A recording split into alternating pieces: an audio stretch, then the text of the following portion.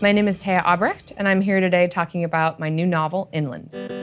I grew up watching a lot of classic Westerns because my grandparents loved them. I think one of the things that I really found myself drawn toward cracking open was this myth of the woman waiting at home. The cowboys will just walk in and they'll just be like an angry pot stirrer in the background. And if we get any sense of her, she's a broken person and everyone she knows has died. I wanted to explore the rage that must be brewing inside the pot stirrer in the corner.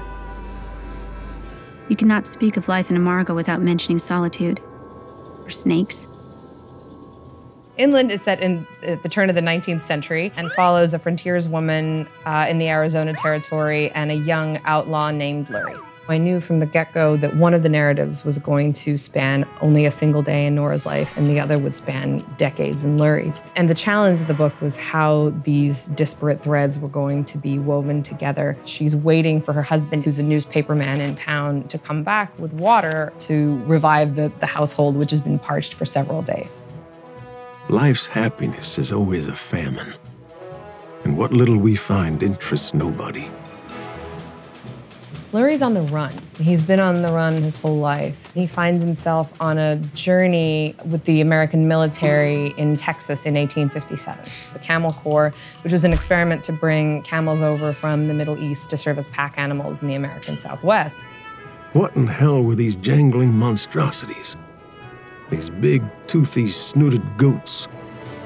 The minute I put pen to paper, an animal shows up immediately, like it's been invited in, you know. Burke the camel for Lurie represents everything. You know, he's home, he's this thing that Lurie clings to when any kind of shift happens in his life. And I think the magic of animals is that they carry on living despite all this weight from the human world.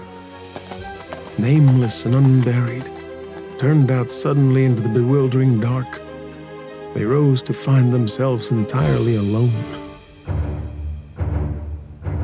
The landscape of the West has always struck me as something that has to absolutely be haunted. If the turbulence of the West applied to its living people, it must apply to the dead too.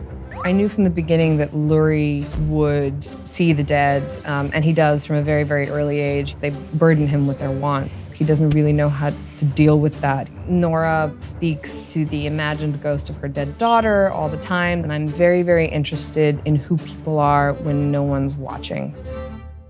Bloodlust or mercy, the result would be the same. This is a story about survival, for sure.